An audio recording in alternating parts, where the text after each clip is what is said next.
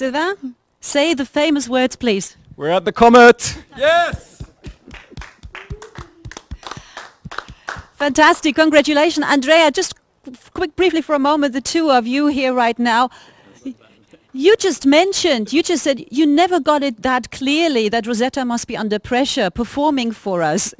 How do you explain such a clear signal? Is that just luck today? Well, I don't know. We've never seen the temperature of the thruster going so clean and so smoothly as today. So it's a fantastic result. Couldn't have been better. Now let's check the detailed performance of the maneuver offline. Okay, so Sylvain, you can't go back to sleep now. Now the work begins, correct? Exactly. And yeah, Rosetta was looking at us, knew that we were looking at her, so this is why she did it for us. Brilliant. Well, you deserve it. Congratulations. Congratulations to everyone here and people over there already hugging as well.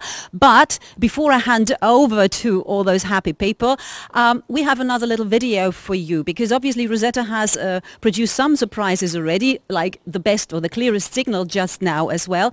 And now that we're finally arrived at the comet, close to it at least, there'll be more surprises to come, I'm sure. So here's a look at some of the science that we can expect in the weeks and months to come.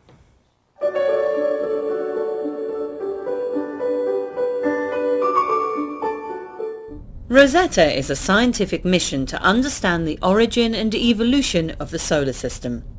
The 21 onboard instruments include sensors, spectrometers and cameras.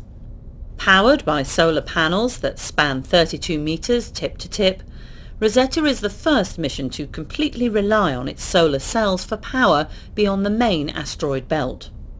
These solar arrays, together with the antenna, must always point towards the Sun and the Earth.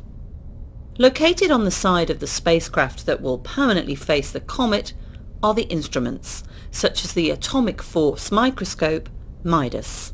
This is a very special type of microscope that is able to make very detailed three-dimensional images of objects that we collect. So our aim is to collect dust particles, and then we build very high-resolution three-dimensional images of these dust particles. Studying dust grains helps provide a bigger picture, since many scientists believe these particles slowly coalesce to produce the building blocks of our solar system. The first dust particles are expected to be collected within weeks of arriving at the comet. The 11 orbiter instruments also include CONSERT. This is in two parts, one part on the orbiter, another on the lander, and together they will provide an insight into the comet's nucleus. This will be done by transmitting the radio wave through the comet. This transmission will take place between orbiter and lander. And from the signal transmitted through the comet, we will determine the properties of the interior. CONSERT will operate during the descent of the Philae lander to the comet's surface, examining its density and structure.